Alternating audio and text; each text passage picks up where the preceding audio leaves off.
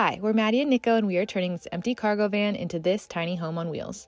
We have no building experience, but we'll take you along each step as we transform our 2020 Ford Transit van. In today's video, we go over our last bit of electrical, which covers our DC to DC charger, our MPPT solar charge controller, and our 12-volt distribution panel. If you haven't watched part 1 or part 2, you can watch both of those plus this video and learn how to DIY your entire electrical system. If you have any questions, comments, or anything to say, please comment down below. Give this video a like, and without further ado, let's get into the video. So here is our Renogy 40 amp DC to DC charger. There are two parts to this job when installing this. You have the wiring that you see here.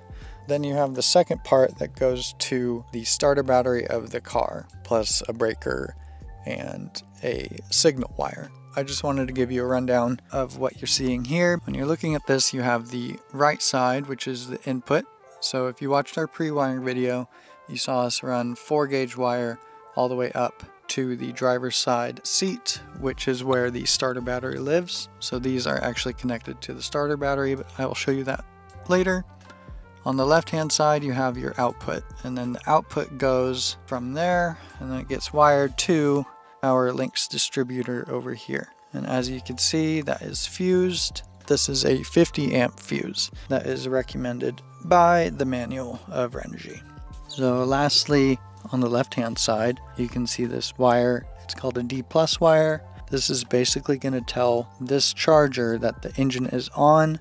This can turn on and start converting energy into our house batteries. It won't work without this, so I will show you how to wire that up as well. That's one of the more tricky parts of this job, but I have it all documented in this video, so stay tuned. One of the last things we need to do to our van is hook up our DC to DC to the battery and put the D+ signal in. We have to take out the front seat, so that's step number 1. We have a 60 amp breaker that is going to act as our switch as well, because it has a test and reset.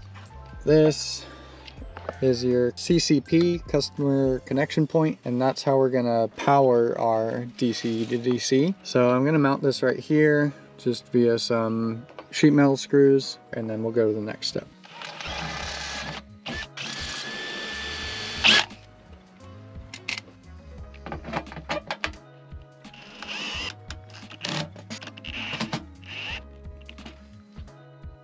Now that this is mounted, I now need to connect our DC DC positive to the auxiliary, and then I need to make a new cord that goes from our battery side of our breaker to the CCP.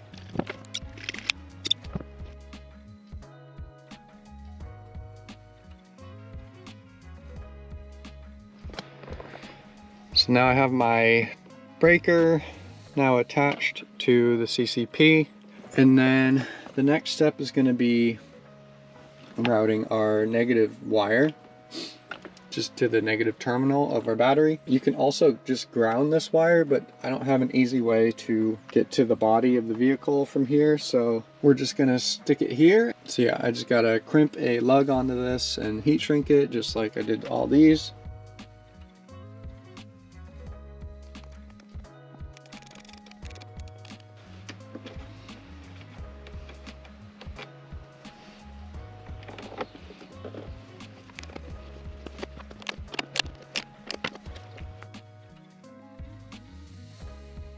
So the tricky part about the DC to DC charger is trying to get a positive 12-volt signal to the charger only when the engine's running. And a lot of people, from what I've read, do this via, I think it's called the C33E port, and you can buy a specific harness that plugs right into it, and then it has little pigtails coming off of it. And that's what we did. So it is right here. Down right there. Here's your battery box. And right in the top right corner, that top one here with all these wires coming out, that's the harness. I've already plugged it into the port, and on the harness it labels the wires 1, 2, 3, 4, 5, 6, 7, 8, 9, 10. So number 6 is ignition. We've read that you can just attach your D+ wire, which is this, and basically this number 6 wire is going to send a positive 12 volt signal down our D+ to then turn on the alternator charger. So that's what I have here. I just have a wire lug connecting the two. Just got our D+ wire hooked up to the DC to DC charger. We turn on the van and it works. We set the settings for lithium, so make sure if you're doing this, whatever type of battery you have that you're charging, you'll need to flip the switches depending on what you got. In our case, we have switches 1 and 2 off, 3 and 4 on, and switch 5 off. So that's for lithium.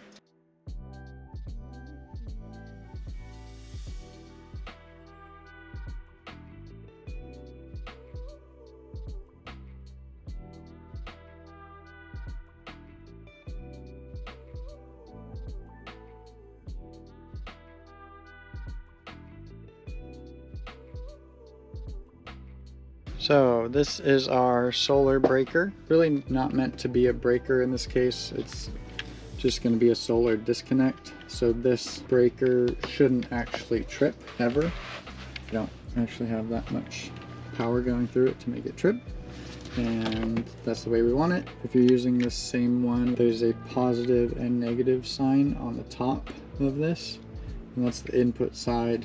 The bottom's the output. Since our solar wires are coming out of this side here, and then they're gonna go up and to our MPPT, it's gonna make more sense for us to have the input side, which is usually the top. We're gonna have it on the bottom, so we're just gonna mount it upside down. This is the breaker that I was just talking about.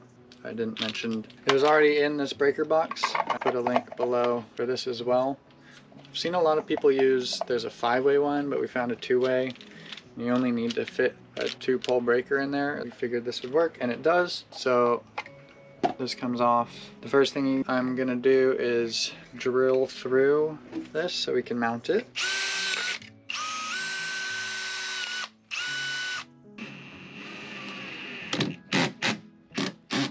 So that's where that will live. Then you take your breaker. It has these little clips that you put it on this rail. You do the top side first, and then the bottom side clips in like that. Like I said before, we're mounting it upside down. Clip it down like that.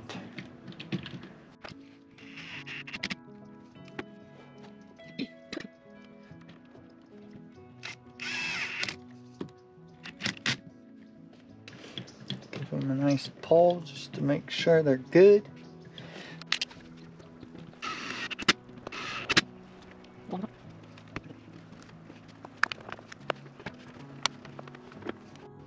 Here we have our 40 amp MPPT from Energy. It comes without these little tabs fixed to them, so we put those on as I found it to be easier to mount. For this MPPT, the PV inputs are on the very left hand side. So my positive goes here, negative goes here. I just stripped my wires. So here we go. The wires that came with our solar kit are both black. You can use some red electrical tape or shrink wrap to mark the positive wire if you'd like. Next, we connected the wires to our LYNX power in and fused them with a 40 amp fuse. Be sure to watch our electrical part 1 video to see how we modified the LYNX power in to hold fuses.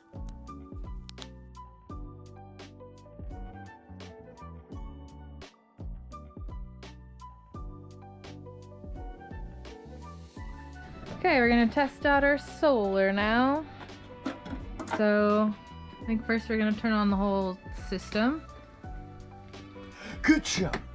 Okay, so the first thing I had to do was make sure this was set up for lithium ion. Go to the battery voltage, then you press this, which is select, and then lithium ion lights up down here. And now I'm choosing, it's a 12 volt system, so that's 12 volt, and then you can press enter.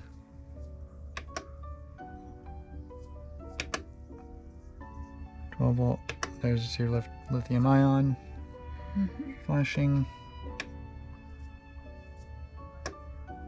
So now it should be good. This is switched off, so I'm gonna flip it on. And I think this should show what we're getting from solar. Some stuff. Do it.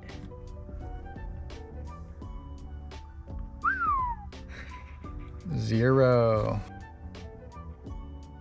Is there battery to just lit up? I don't know, 94% Boom. charged. They're charging. We're getting amps. It's doing it. Yeehaw! Yeehaw! 1.7 amps.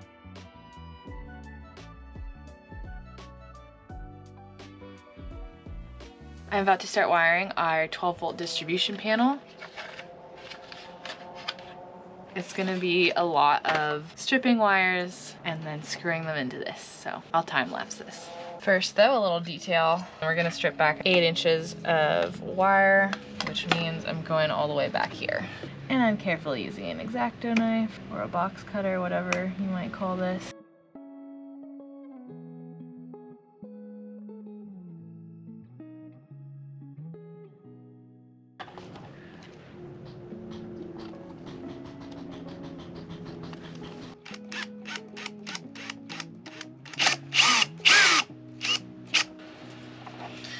And then you put your negative in here.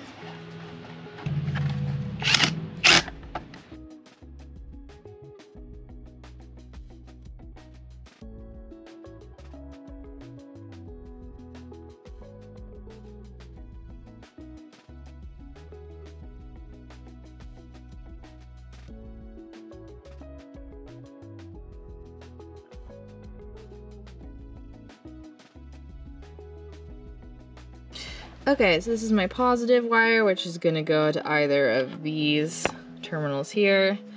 We just have a whole bunch of extra black 8-gauge wire that came with their solar, so we're using that. And I just put a little bit of red shrink wrap on here, just so we would know that this is positive.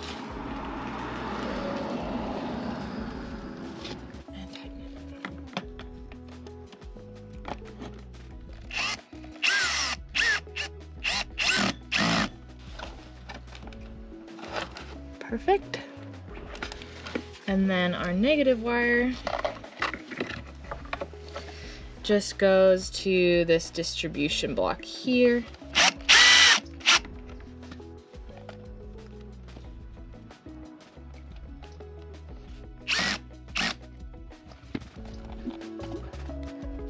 Okay, and so now that's wired, and we'll connect the other ends of the wire to our LYNX distributor.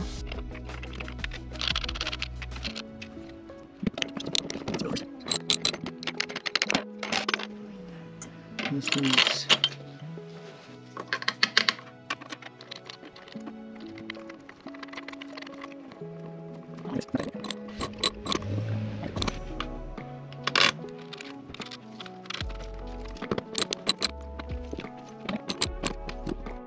so we just got our 12-volt wires wired up, and now they're on our LYNX distributor. So this has power. I just put in a 10 amp fuse right here for our lights, and we're going to test them. So I'm going to turn on our system. Got power. Got power? Yeah. Okay. These are just for those lights, not those ones. So it is working properly. There's our kitchen lights, which is great. And we got a 3-way switch. We'll mount it once we have our cabinet in here. That's where those are going to be mounted.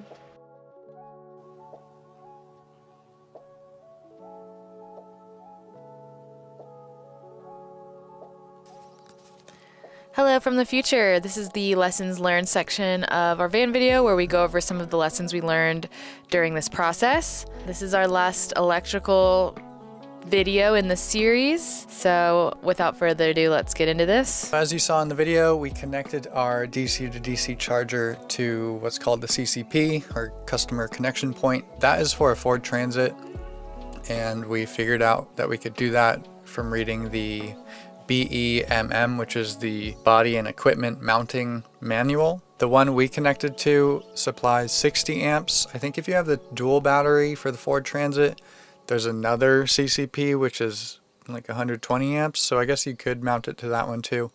But in our case, we had that 60 amp one. That being said, if you don't have a Ford Transit, I would look up what to do and where to mount it. It might just be that you mount it straight to the battery, but definitely look into that before you tackle this job. Okay, when we wired up our 12-volt loads, I was writing down what the loads were on the piece of white insulation that was left over. So that's just a little tip for you. There's also on the inside of the fuse panel, there's a place that you can write down the number of the loads, but this also just makes it easier where if you have that off or your wires have been disconnected, they are still labeled so you know which wire is going to your fan, your toilet, your fridge, etc. And one thing we didn't talk about in the video is sizing the fuse for that 12-volt distribution panel. And the way you do that is you just add up all the fuse sizes that you have in the panel, and then you just kind of round up to a fuse size that is available. I don't remember our exact number we added up, but it was, let's say it was 55, so we rounded up to 60. So yeah, it's a 60 amp fuse. Thank you so much for watching this video. If you haven't, be sure to check out our video where we go over our entire electrical system setup. We go over every single component and how they work together. It's a good idea to watch that if you are new to electrical and trying to figure out how you can do this in your own camper van. It is possible. We are not electricians and we're able to do this. So thank you. Thank you so much for watching this video. Please like and subscribe to our channel and we will see you in the next video.